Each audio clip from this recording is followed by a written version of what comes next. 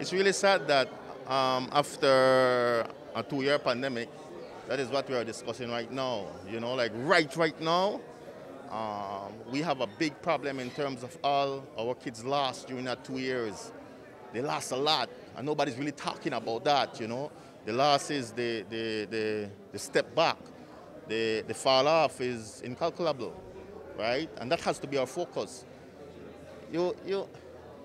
Our job has to be, as government, as institutions, as educators, is to make sure kids stay in school, right? It can't be so easy to deny a kid an opportunity to be in school. Like, that has to be absolute last resort. And so for me, you know, that's not a conversation we should be having right now. You have to be working with the parents. Yes, you have to be working as a team. But let's talk to each other and let us work these things out. Like, that is not the biggest problem we have right now. We have far greater problems. And bottom line is to get kids in school and make sure that they are learning and try to make up for all the times that they've lost.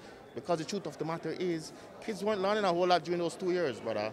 They weren't reading books during those 2 years. They weren't really engaged enough online with education during those 2 years. So we have major problems, and we have to figure that out going forward. And that's the least of the problems, I think.